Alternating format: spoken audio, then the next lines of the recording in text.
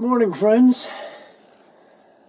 I have a friend named Steve who has gotten me to drinking hazelnut coffee.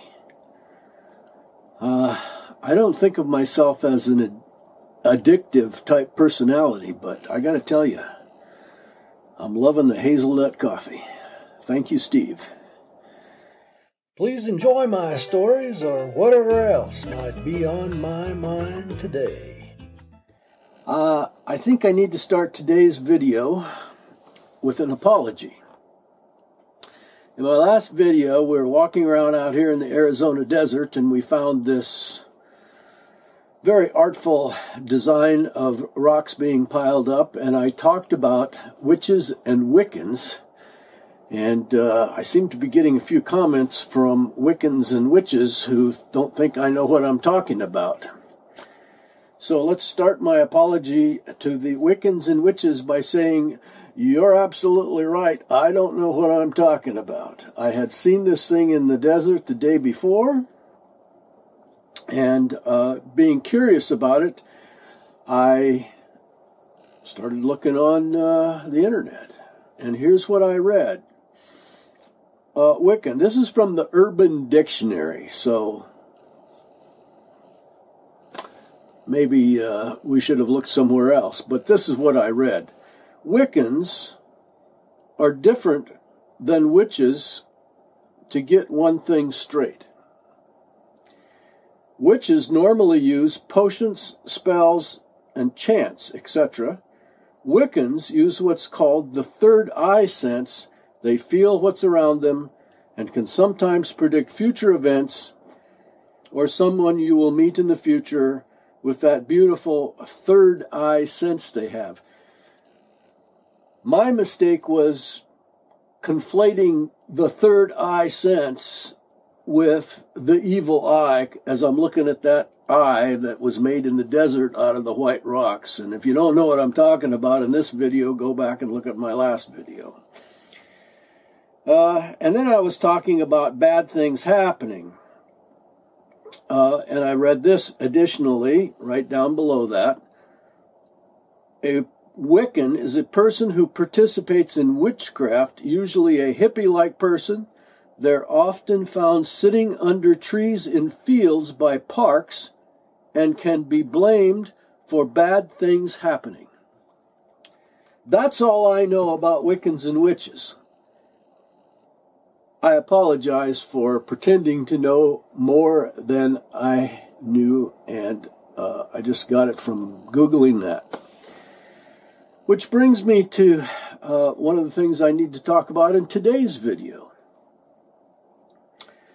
Having apparently offended some Wiccans or witches by saying that Wiccans don't use spells and potions or whatever, and claiming that bad things can happen, as I read, my $4,000 Norcold 1200 refrigerator quit yesterday.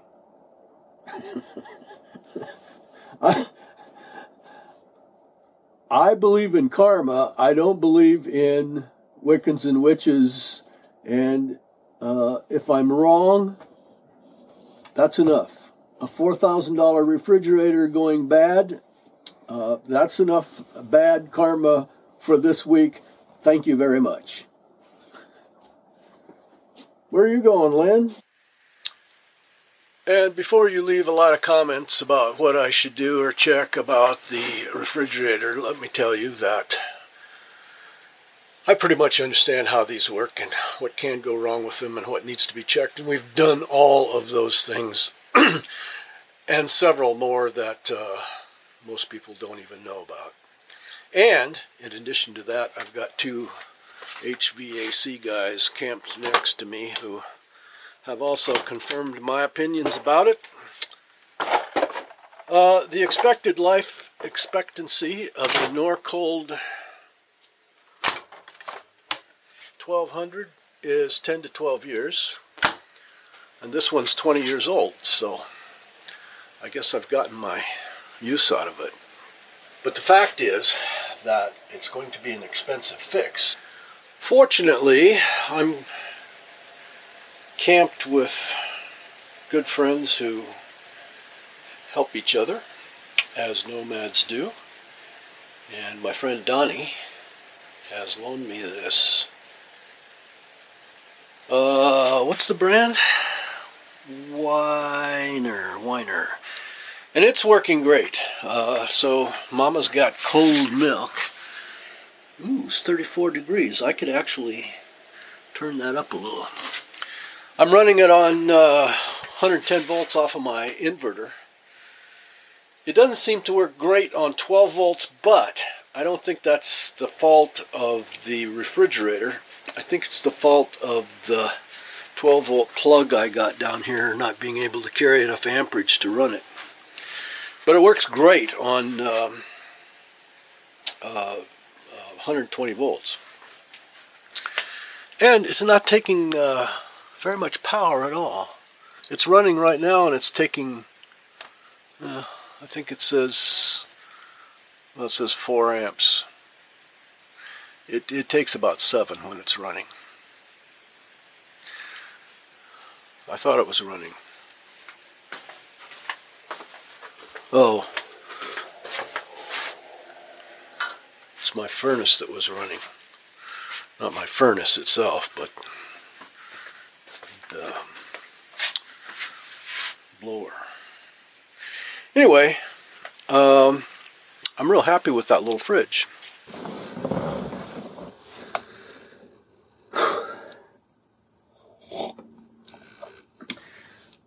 Seems there are a number of ways to fix this problem.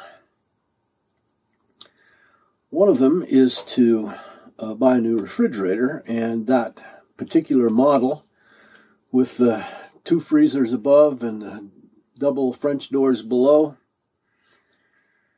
costs around $3,800, and then if it's got some other a newer model, and this one has an ice maker, and anyway, we're talking about between $4,000 and $5,000 for one just like that.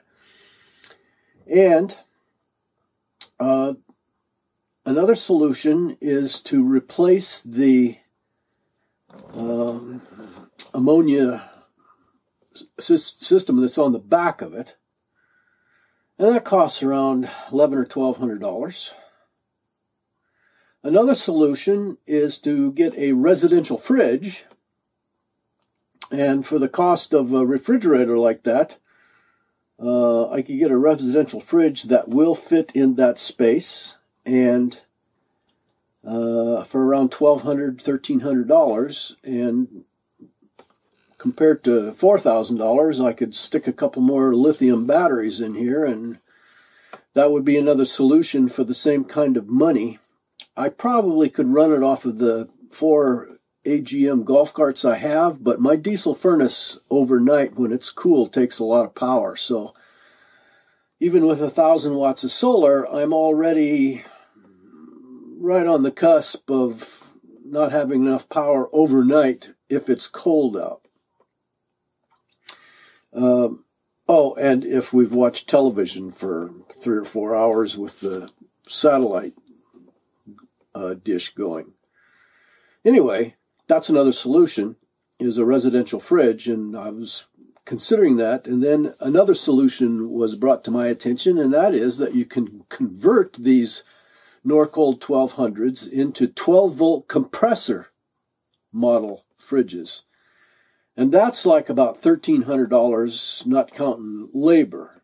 But it's stuff that I could do myself. It requires pulling the refrigerator out, laying it down, taking all of the stuff off of the back of it and replacing it. And I think that's the solution that I'm leaning towards today. Anyway, that's what goes on out here in RVing. That sounds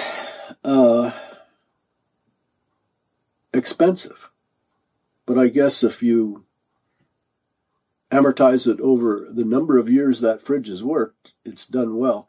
When I bought this RV, and I have always resisted the idea of calling this a coach, which A lot of people call it a coach because it is a 40-foot diesel pusher, a 40-foot Monaco diesel pusher. But anyway, we've resisted saying, using the term coach just because we think it sounds pretentious. So, it's my RV. Hello, Lynn. Hello, Terry. What are you doing today? Drinking coffee and smoking. Drinking coffee and smoking.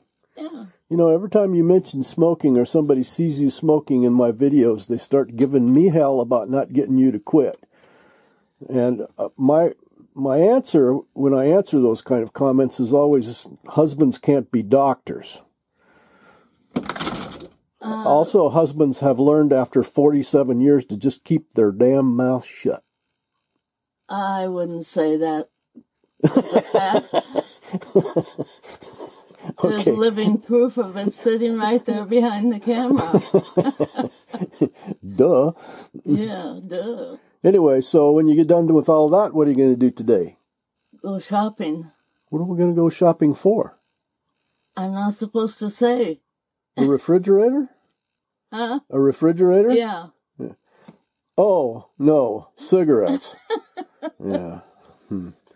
I had to say that because otherwise somebody would think it was something even more nefarious. Well, you're kind of. Let's talk about the refrigerator. Turn off your camera. You're kind of in the dark. Let me through. Okay. Oh, sorry. Pásale, por favor. You're still on camera. Huh? Hello? Hello. Oh, you're putting stuff in the new little fridge. My coffee. Was it cold? Yes. This is a very good little refrigerator. Yes, it is a very good little refrigerator. It's just that maybe it doesn't fit here. Maybe I could talk Donnie into selling that to me. Or you could buy a new one. It's about $600 for that. For that model. Refrigerator. Huh? With a freezing compartment. How much did you say that would be? Just buy a house refrigerator. Around $1,300 for the one that will fit in there. It's a Samsung RF18. But the problem with that is getting this one out and getting the other one in. And I've measured. The other one will come in through the door. I'd have to probably remove the chair here.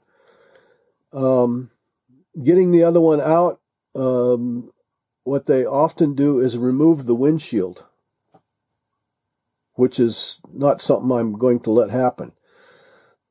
The other thing that I've seen people do is use a sawzall and just saw the old one in half, you know, from top to bottom, in order that it's small enough to fit through the door. All of which seems highly labor-intensive to me. If you do what you were going to do and just buy a compressor unit or whatever you were talking about. Yes. And then you'd have to buy 2 more batteries to run it. Well, maybe not necessarily, but anyway. Can you buy a refrigerator that runs on propane? For $4,000, yeah. For $4,000? That's not so terrible of an investment. Well, it still requires getting that one out. And true. And the other part of that is, even if it weren't about the money, which it may or may not be, getting the new one in, you can't saw the new one in half to bring it in here. So what they do is they actually take out the windshield and to bring it through that way. And they break the windshield. They don't break it. They just take it out and put it back in. But taking it out and put it back in, this is not something I can do myself. No. Yeah. So, anyway, those are some of the considerations. It's not just about your ice cream. No, it's my ice cubes. Oh, your ice, your ice maker, yeah. Yeah, I love my ice maker. Well, you know, they make separate little ice makers. They just stand-alone ice makers. You're thinking about this. No, I'm not. I don't know enough about this kind of stuff to have a conversation with you. Well, we just did have a conversation about it. Okay, then close your camera. Okay. First, I'm going to zoom in because everybody likes to see just how cute you are. Oh, yeah. Hey, if you like me, give me one of those thumbs up. And please subscribe and hit that little bell so you know when I post next. Please share me with your friends on social media. Thank you for watching. I hope you enjoyed what was on my mind today.